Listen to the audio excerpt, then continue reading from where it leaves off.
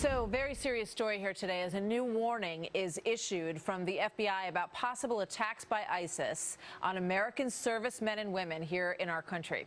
The bulletin reads like this. The FBI and DHS recommend that current and former members of the military review their online social media accounts for any information that might serve to attract the attention of ISIL, ISIS, and its supporters.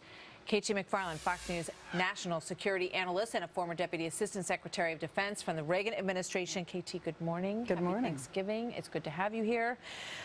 This is the kind of thing that we saw happen in Canada and what we saw happen in the streets in London as well, in England as well, and a great fear that the social media that we've become so accustomed to using could be turned against us here. Yeah, and it is the new weapon. It's asymmetrical warfare. It's easy. It's cheap. Everybody's got a cell phone.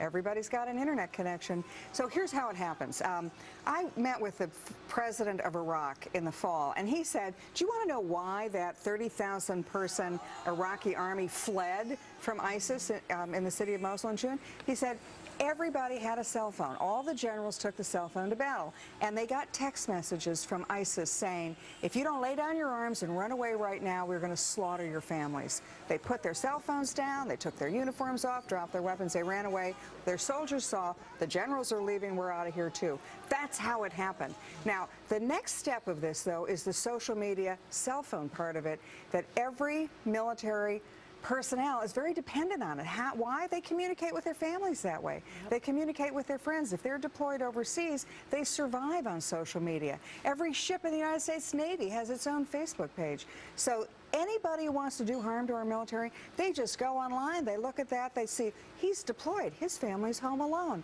Now we have a target. That's why it's so worrisome, because it's easy, it's cheap, and it's a no-brainer if you're ISIS doing asymmetrical warfare. I mean, obviously, they're encouraging them to lock it down, to put all the privacy structures in place that you can. But we see, even in, the Target credit card environment, there are ways to get through these firewalls. So, what are we doing to sort of, is there a way to kind of turn this against them and figure out sort of a way to fight back against it? Well, I think that would, in fact, be the next step.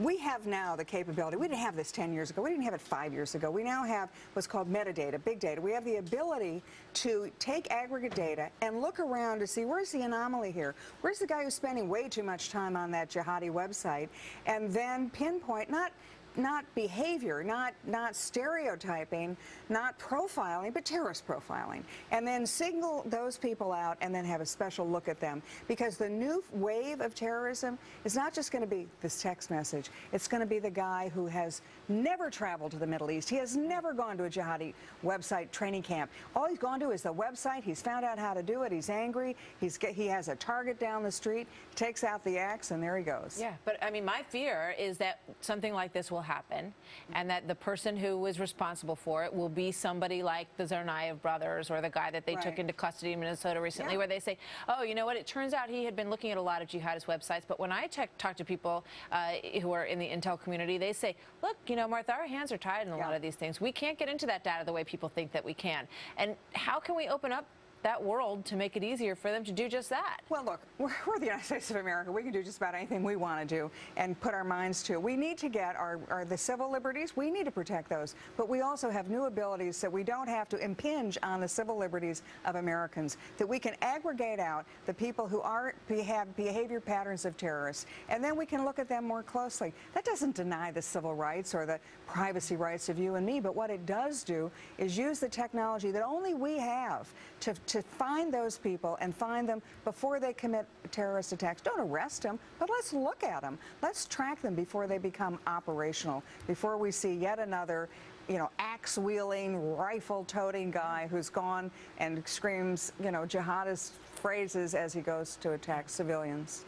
Very scary. KT, thank you very much. Thank you, we'll see you next time. Right about 9.